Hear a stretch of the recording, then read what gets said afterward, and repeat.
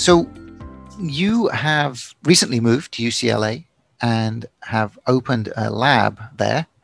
But so can you talk about the lab? So what is your vision for the lab? What will you be investigating and targeting? Um, yeah, so my lab will look at the role of inflammation as a leading driver of different diseases, which include aging, cancer, and metabolic disease. And one area I want to investigate to further investigate is this crosstalk that I discovered between senescent cells and macrophages. So what we showed in our prior papers that the SASP, or these cytokines being secreted by senescent cells, can activate the macrophages to consume NAD. And I'm interested in seeing if there's other functions that the senescent cells are causing the macrophages to do as well. So I'm interested in understanding other phenotypes associated with this crosstalk in macrophages. One I mentioned before is the proliferation of the macrophages. I'm also interested in investigating how this crosstalk is impacting NAD metabolism in aging tissues at a more refined level. And then another area I want to focus on is other metabolites in addition to NAD that may be playing a role in modulating aging or cancer or metabolic disease. Right. Interesting. So as these macrophages increase, do they kind of cause more senescent cells to be created, or is that there isn't that kind of feedback? Or do we not know that? That's one of the things you're going to be investigating. Yeah, that's something I would like to investigate in this kind of crosstalk between them. So I don't know for sure, but my hypothesis is that you get a feed forward mechanism where you have the accumulation of senescent cells, which leads to a pro-inflammatory environment, which leads to recruitment of macrophages to them. This leads to the activation of the macrophages to a more pro-inflammatory state, which only increases the level of inflammation in that tissue, which causes more tissue destruction, damage, and the accumulation of more senescent cells, which ultimately leads to more macrophages to the tissue. So I think it's kind of a feed forward or a vicious cycle that's occurring during aging. And what we need to do is to find a way to break this cycle, whether it's targeting CD38 or the senescent cells or the macrophages directly. Right. And another thing I wanted to mention to you is if you're interested in the CD38 knockout mice, is that we have been aging them with wild-type mice in the Verdant lab, as well as with the heterozygous mice. And we see that the wild-type mice and the knockout mice live about the same lifespan, but what we're seeing in the male heterozygous mice that it does seem to extend their lifespan. So what this means is that having too much CD38 or no CD38 doesn't seem to be beneficial. But having kind of an intermediate amount may be a kind of key there. Right. So heterozygous means you have like one knockout gene and one non-knockout gene? Yeah, you have only one copy of it. So you have half the expression of the normal ones. Yeah. And these mice seem to be the ones that are living longer. So they seem to be the better ones. Yeah.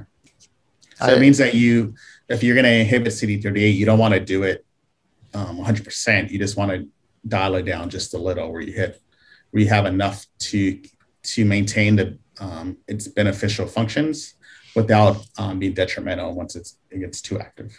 Right. So can you share, so you've been studying aging, and can you share what is your personal protocol in terms of, increasing your health span and what does your diet and exercise look like? Yeah, so I think for me, what I like to do is kind of natural intervention. So I do take NR, which is an NAD supplement, but I try to do everything in moderation. So I don't take NR every day, usually just a couple of times a week, just as a natural supplement to help boost NAD levels.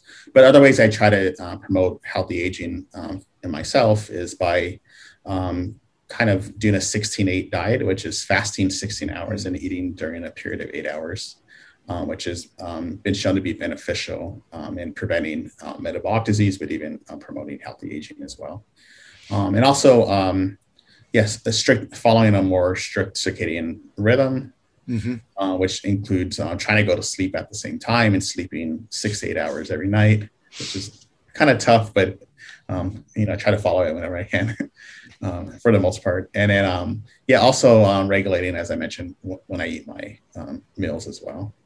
And of course, exercises, what we like to say at the Buck Institute is the best drug to promote healthy aging.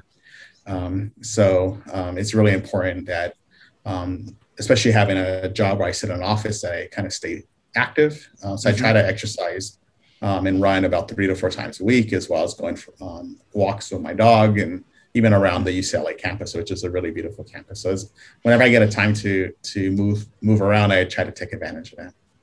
Right. Interesting.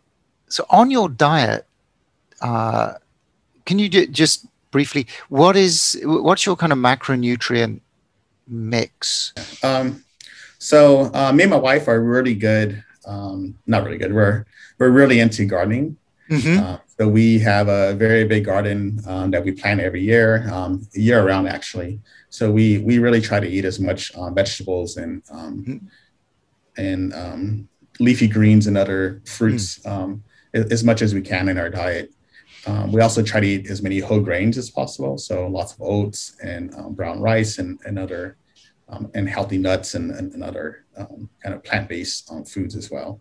As far as proteins, we try to avoid red meat, although we eat it sometimes, and we try to stick to more fish and poultry. So just having a more well-balanced diet of natural whole foods and avoiding processed and fast food as much as we can. Right. Yes.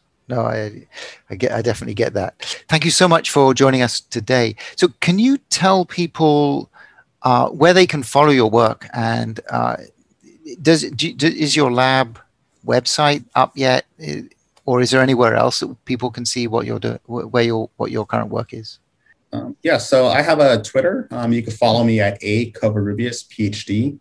That's my Twitter handle. I do have a website that's under construction, but it should be up in the next few weeks. And once it's up and running, I'll hit a link below my Twitter page so you can find me there. Or you can just Google me, my name at UCLA. I'm sure it'll pop up on my profile here. Okay, excellent. Thank you. And the work that you're doing, the direction you're going, it seems like really interesting. I'm definitely going to be following that with interest, and it would be great to have you back so we could talk about inflammation and aging, perhaps next time. I just wanted to mention that we have lots of exciting stories coming from my laboratory. And I just wanted to thank my advisors who helped with the work that I discussed today, which is the laboratory of Eric Burden, as well as all of our collaborators that helped with this. So some of the scientists include Abhishek Kale, Rizal Proni, and my other mentor who we call the Queen of Senescent, Judy Campisi. Okay, excellent. Thank you. Yeah. And it would be great to come and talk about the work on your lab. Come back and talk about the work that you're doing in your lab, because I think it's really exciting, and it's right at the forefront of what we're looking for, what of aging right now. And there's so much going on there. Awesome. Yeah, I look forward to being back and having future discussions about breakthroughs in aging research. Okay. So I hope that you found the video informative. Please do hit the thumbs up buttons and subscribe to our channel, and hit the bell button and choose all for any new video release notifications. It encourages us to continue to create more videos about anti-aging and extending healthy lifespan. Thank you so much for your kind support. I wish you all well, and will speak to you again soon.